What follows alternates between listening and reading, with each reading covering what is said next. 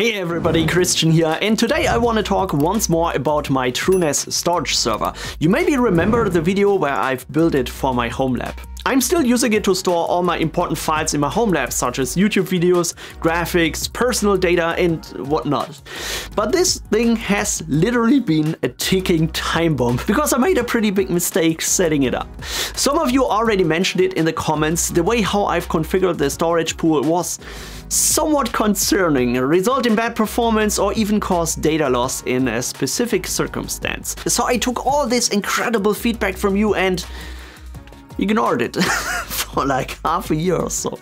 Lucky for me that nothing happened to any of the drives yet, but of course I always wanted to change it and make the whole server setup more robust for the future. And thanks everybody for the honest feedback on that video. That always shows me that I still have so much to learn and I have a very smart community. I really appreciate that. The whole story is I had a bit of experience with storage and NAS solutions. Yeah, I've set up a few smaller systems at work before. I knew about RAID and backups and ECC memory and all that stuff. But this project has shown me that it is a huge difference between installing small home NAS and a huge storage server. Anyway, today is the day I want to show you my new setup for this storage server, and let's talk about what actually was my mistake so you can learn how to avoid it whenever you want to build something like this, a NAS or a storage server. This video is supported by Teleport, a free and open source access proxy that helps you to securely authenticate to all your IT infrastructure like Linux servers, databases, Kubernetes clusters, web applications or remote desktop. You can easily protect your accounts with modern security features such as two-factor authentication or a passwordless login, and access your services through the browser or the CLI tool with audit logging and session recording. And the best, it's completely free in the community version, so you can just download and run it in your entire home lab, or if you'd like to use it in your company, Teleport offers many professional features like auditing, single sign-on and more. It's a great tool, so just check it out. You will find a link to their website in the description of this video. Before I start showing you what I've done, we first need to recap what my setup was like, and we also need to talk about ZFS and storage pools. Again, I know, complicated stuff. But this literally is the most critical part about a storage server. And I feel that I neglected it a bit in my TrueNAS Scale video because I was so excited about the other cool features like Kubernetes, Docker and Linux. However, this is still foremost a storage solution, and although Kubernetes is available on that machine, I honestly don't use it much. What I mainly bought this server for was storage, and I've ordered it with 12 4TB drives, put it all in a single RAID Z1 storage pool, just like I've done it previously with my small virtual server. However, just like I said, you need to be careful doing it this way because there are two major problems with this setup, performance-wise and in terms of fault tolerance. But let's break it down in a bit more detail. So when we're talking about ZFS performance, there are a couple of different metrics to take a look at: the streaming read speed, the streaming write speed, and the read and write IOPS, so the input and output operations per second.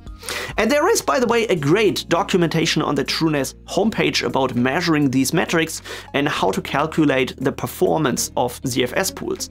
And in the documentation it's described as the following. I/O operations on a RAID Z VDEV need to work within a full block, so each disk in the VDEV need to be synchronized and operating on the sectors that make up that block. No other operation can take place on that VDEV until all the disks have finished reading from or writing to those sectors. Thus, IOPS on a RAID Z VDEV will be that of a single disk.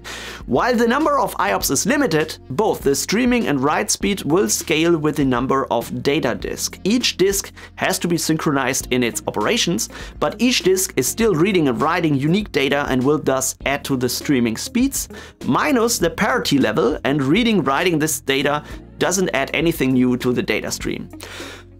So, if I understood everything correctly, in my case, I added 12 4TB drives to a single RAID Z1 storage. And let's assume a single drive would have 250 IOPS and 100 MB per second streaming read and write speed. In reality, it is a bit faster on these Western digital drives that I bought, but it doesn't really matter for this calculation. So let's start with the streaming speed. And according to this documentation and the theoretical numbers, the streaming and read and write speed should be 1100 megabytes per second because we have 12 drives.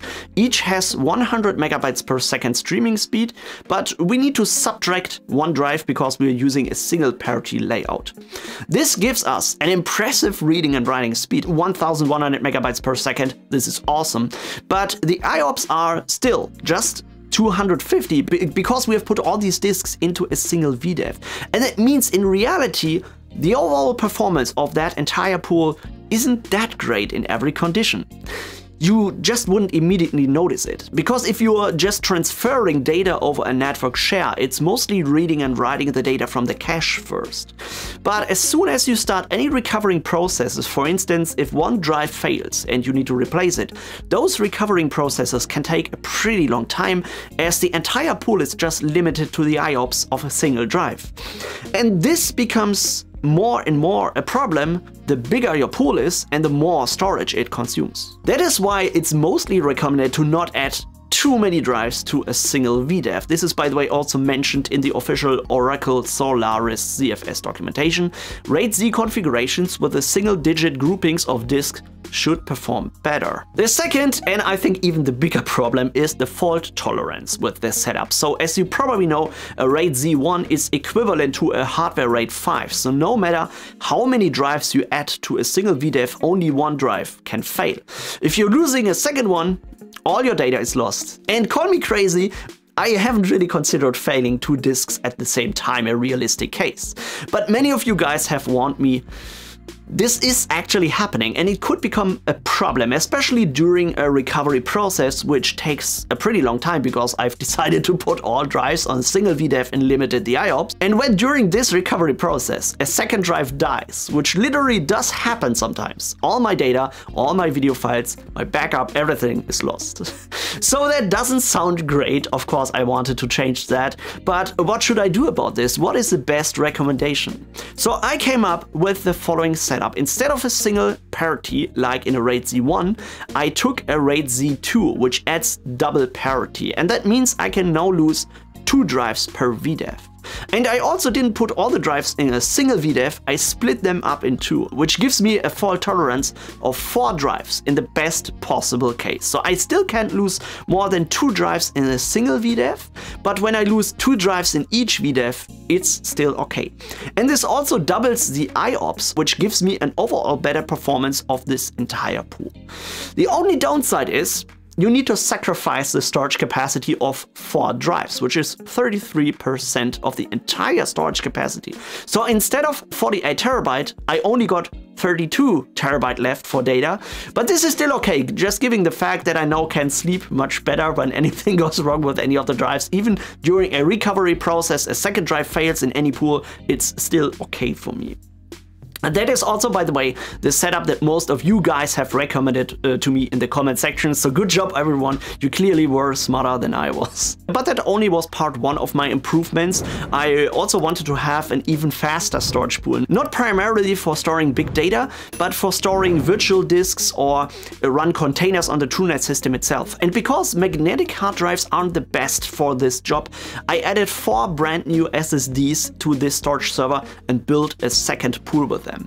And for this pool, I've chosen a slightly different layout here because it solves a different task. Fault tolerance is not so relevant in this case. I can just back up this entire pool to the first one. So even when I lose the data on this pool, it's not so critical.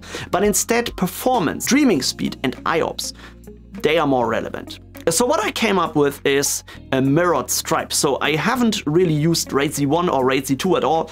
Instead, I've just split up the 4 SSDs into 2 mirrored VDEVs. This gives me the IOPS of 2 SSDs by sacrificing 50% of their storage capacity and a fault tolerance of 2 drives in the best possible case, so 1 drive per VDEV. And I know a stripe mirror is pretty expensive, yeah, out of 2 terabyte storage capacity I only get 1 terabyte, but I get better performance by still having a fair amount of redundancy and fault tolerance. So that's why I just also bought a pretty cheap brand of SSDs. Honestly, I don't know how good these drives are, but I suppose they still will perform better than usual HDD, so I can just use it for testing IX applications, the Kubernetes part on that TrueNAS Scale server. It also should be fast enough for NFS shares, because I'm using that in combination with a 10 gigabit network interface.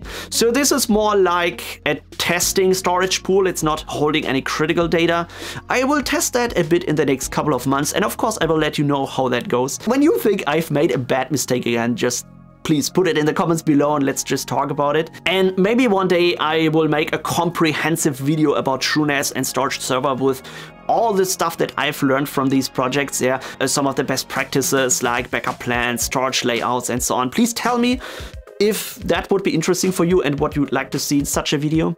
And I think that's it for now. Yeah, as always, thanks everybody for watching. Thank you so much for your feedback, by the way, and I will catch you in the next video. Take care, everyone. Bye bye.